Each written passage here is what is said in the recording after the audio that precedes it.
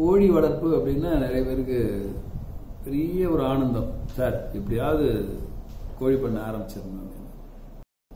இப்போ எல்லாருக்கும் ஒரு சந்தேகம், அது கிரிராஜா வனராஜா போன்ற கோழிகள் வளர்ப்புக்கு ஏற்றவை இல்லையான்னா, அந்த பேரே உங்களுக்கு பார்த்தீங்கன்னா தெரியும். வனராஜான்னா வனப்பகுதியில் வளர்க்க வேண்டிய ஒரு இனம், கிரினா மலை, அதுவும் மலைப்பகுதிகளில் அந்த மாதிரி. அது எதுக்காக உருவாக்குனாங்கன்னா, மலைவாழ் மக்கள் கொஞ்சம் வேற வேளாண்மை இதுக்கான வாய்ப்பு இல்லாத பகுதிகளில் இருக்கக்கூடியவங்க அங்கே உள்ள விலங்குகளை வேட்டையாடுவதையோ, அவர்களுக்கு வாழ்வாதாரத்துக்கு வேற இது கிடைக்கல, அவங்களுடைய உணவுல புரத பற்றாக்குறை இருக்குது, அதை அவங்க தேடுறதுக்கு அங்கே வாய்ப்பு இல்லை, இல்லை இயற்கை வளங்கள் அழிந்து பட்டுடுங்கிறதெல்லாம் தடுப்பதற்காகவும் ஒரு இனத்தை உருவாக்குனாங்க. அது டியூயல் பர்பஸ், இரு முட்டைக்காகவும் கறிக்காகவும்.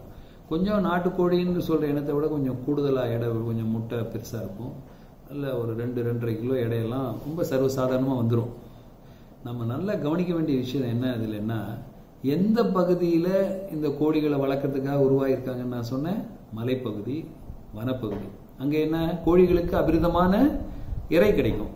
அங்கே அவங்க எதுவும் கையில இருந்தெல்லாம் போட வேண்டி இருக்காது. அது கொஞ்ச நாள் ஒரு இளம் குஞ்சா இருக்கும்போது 30 நாள் பார்த்துக்கிட்டாங்கன்னா அது பாட்டுக்கு போய் எல்லாம் சாப்பிட்டு வந்துடும்.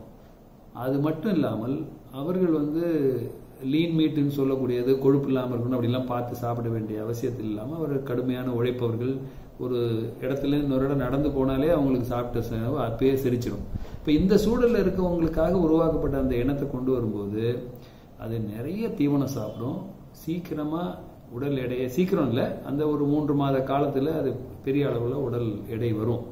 இந்த உடல் எடையை திருப்ப நான் சொல்றதுக்கு என்ன காரணம்னா, நிறைய தீவனத்தை சாப்பிட்டு அந்த தீவன மாற்றத்தின் குறைவாகவும் இருந்து 2 கிலோ 3 கிலோ எடை வந்துருச்சுன்னா 50 ரூபாய்க்கு மேல அந்த கறியை விற்க முடியாது. அது சாப்பிட்ற தீவனத்திற்கும் அந்த கோழி விற்கிற விலைக்கும் சம்பந்தமே இல்லை.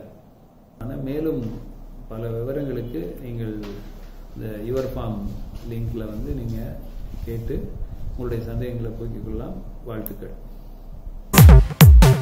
கால்நடைகளுக்கு தேவையான மருத்துவம் மற்றும் பராமரிப்பு ஆலோசனைகளுக்கு 6383717150 என்கிற வாட்ஸ்அப் எண்ணை தொடர்பு கொள்ளவும்.